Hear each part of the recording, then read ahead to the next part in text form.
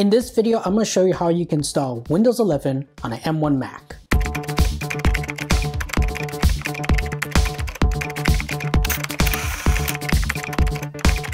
Hey everybody, welcome back to another episode of Tech That Doesn't Bite. Do you want to run Windows 11 on your M1 Mac? Well, unfortunately, there's no way to do it natively, but you can use a free virtualization software that will allow you to run Windows 11 on your M1 Mac. And I'm going to show you how you can do that. So let's get started. So the first thing you're going to do is you're going to go to Office 365 to make an account. And after that, you're going to visit the Windows Insiders Preview download page so you can download the ARM version of Windows 11. I'll leave a link in the description. And after that, you're going to go to this website where you can download the UTM Virtualization Software for free. Once you have UTM installed, go ahead, open it up and click on Create New Virtual Machine.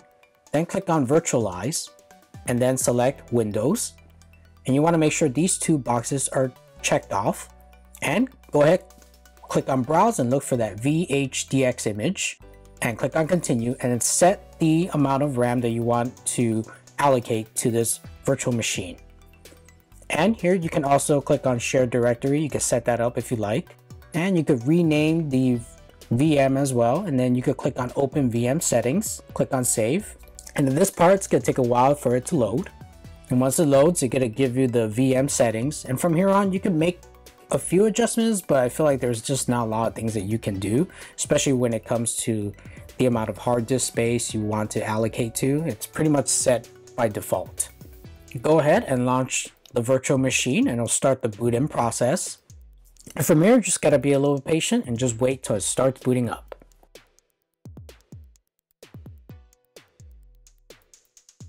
And we're gonna see the Windows Startup page or Windows Setup page. And then you're gonna click on all the necessary information to set up.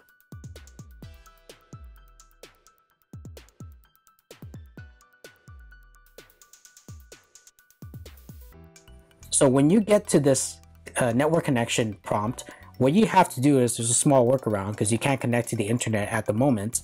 You're going to press Shift F10. In this case, on a Mac keyboard, you want to hold down the function key, Shift, and then F10. And you're going to get this command prompt and you're going to type in this command. And once you type in that command, it's going to restart the process again.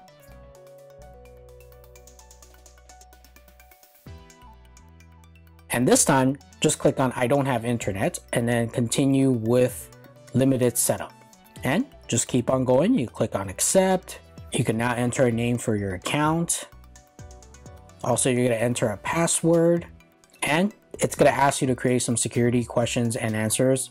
And after that, you get to choose the privacy settings for your device.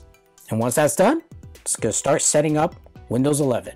Before we continue on with this video, I want to know everyone's experience with using this free virtualization software. Have you tried it before? Let me know in the comments below so I can know about the experience you have. And if you like this video, please make sure to smash the like button, hit the subscribe button, and that bell notification so you get notified of new videos. And if you would like to support the channel, we have a Patreon page now. And you can check out the different levels of Patreon levels, and there's some cool perks to each different level. And you can even support us on our Ko-Fi page.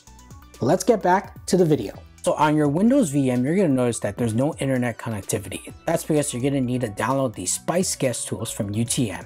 Go ahead and download that, link in the description, and you can save it on your desktop. And when you're back on your VM, just click on that little drive button and click on change and click on the Spice Guest tools ISO.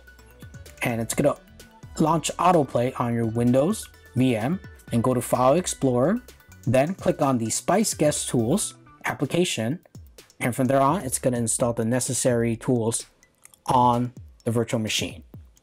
And you're going to reboot once the installation has completed, and you're going to sign back in. So I had a chance to play around with Windows 11, the ARM version in UTM, and for the most part it feels pretty spiffy. I mean, I had no really lagging issues or anything like that.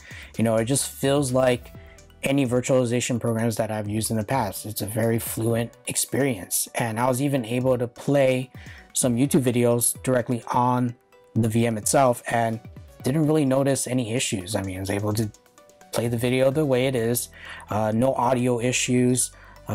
Back in the old days when virtualization came out, I remember, you know, when I play videos, you know, especially high definition videos, you know, there were some audio issues, but now nothing at all. So far it's been pretty good. There are some downsides to this configuration. For one, you have to install the Microsoft Store manually. If you want to do that, you know, check out the UTM website and they'll give you more troubleshooting steps on how to install the Microsoft Store. And you're also pretty limited on the configuration. So memory is 8 gigabytes, disk space is only 20 gigabytes. But that's how you'll install Windows 11 on an M1 Mac. If you want to install macOS Monterey on an unsupported Mac, check out my video at the very end. And I'll see you next time.